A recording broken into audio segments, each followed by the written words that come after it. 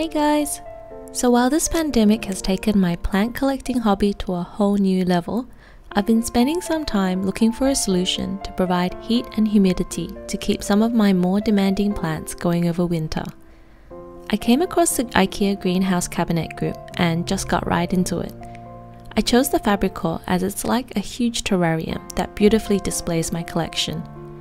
It's become a real statement piece in my home.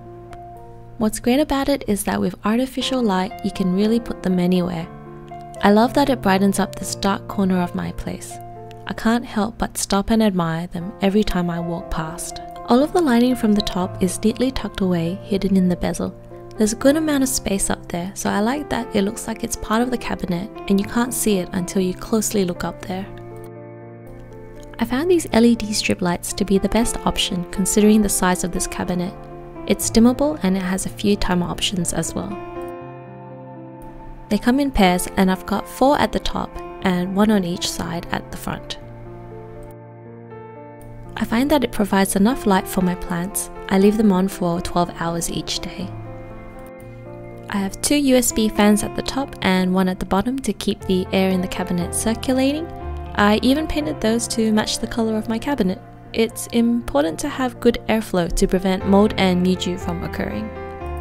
The grid is secured with neodymium magnets which are very strong. I have 1 at each corner and I find that it is more than enough to hold my setup and also allows me to hang a few plants off it.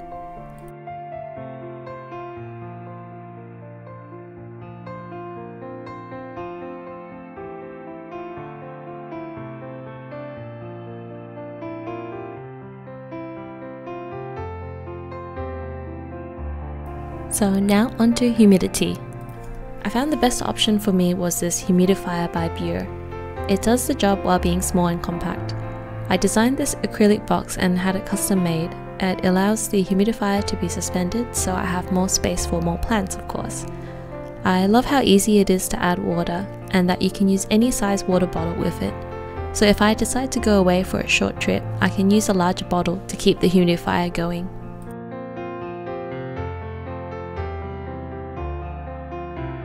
It's plugged into a smart power board which I can control with my phone. I can also set a schedule for it to run for a few minutes every hour. And I find this is enough to keep the humidity levels going. When humidity is right, area roots on some plants start to become fuzzy. On the other hand, when humidity is low, the leaves on some plants start to crispen up on their edges. To maintain the humidity, I sealed the edges with some foam tape. It comes in a row and it's got an adhesive back, so I just trimmed off how much I needed and applied it to the edges. While it doesn't completely seal it off, I find it's good enough. I've lined the bottom with a protective film layer to keep it clean. To raise the temperature, I'm using this reptile heat cable, and underneath I have this stick-on heat mat. I find that these two combined increases the temperature inside by 6 degrees Celsius. The heaters are connected to a thermostat that will cut the power off if it overheats. A hole in the base was drilled for the cables to run through, and I had this grommet 3D printed.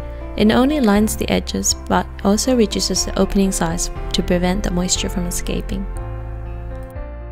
You'll want to find a hole saw for sheet metal and a drill. Once you've got this, cutting the hole is super easy.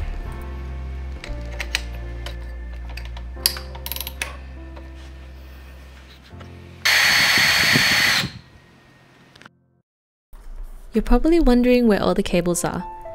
The power runs from the base to supply the lights and fans at the top. My husband designed and 3D printed this shell that cleverly encases the cables. It's got openings for the fan and lighting controls as well, and stays on with double-sided tape. I also spray painted it the same color as the cabinet so that it blends in. I like that it looks like it came with the cabinet and you don't notice it straight away.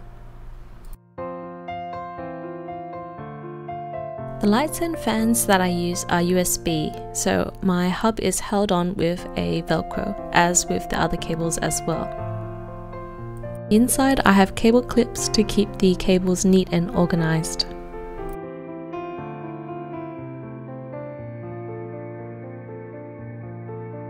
And a cable box organizer hides the clutter and wiring mess with the power board that I'm using. And this cable tidy hides all of the cables, making it look really neat. I love how plants are displayed in store, so I decided to do something similar. I arranged my plants using these acrylic risers. I noticed a lot of people use shelves, but as I wanted to keep hanging plants in there, I decided that these were the best option that allowed me to arrange the rest vertically as well.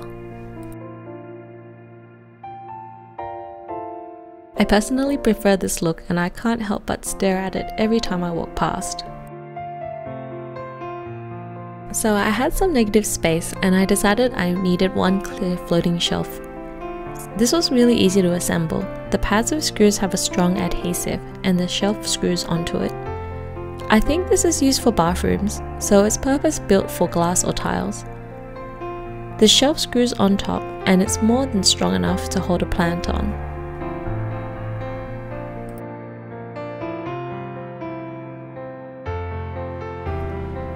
Overall, it was fun to put together and I'm really happy with the result.